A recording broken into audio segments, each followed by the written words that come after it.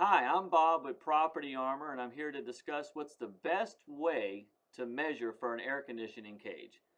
We've been in business since 2003, and that's no accident, and we know what we're doing, and so we're here to kind of guide you through it.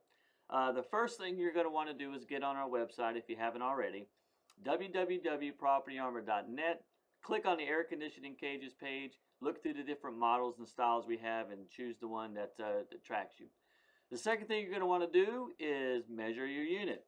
Um, we measure the units left to right, which is the width, front to back, which is the depth, and then bottom to top, which is the height. So the width, depth, and the height of the unit is what's important to us to move to the next step. The brand and the model and all that, it's not very helpful to us because it's the physical dimensions that we're looking for. Once you determine that, the next thing is the pad, because that's the second part of this equation. I mean, they work together as a set. You'll have to measure the pad and then tell us what the pad is made of, because you have plastic pads, you have poured concrete pads, and then you have concrete pads that look like they're poured, but they're basically a veneer over foam.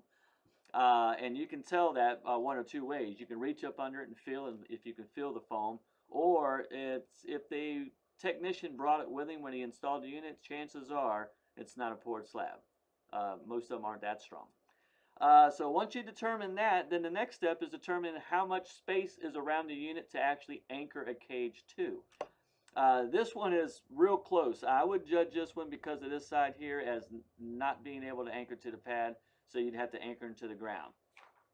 If your unit looks something similar to that, well, there's absolutely no space to anchor a cage to, so this one certainly is going to go into the ground.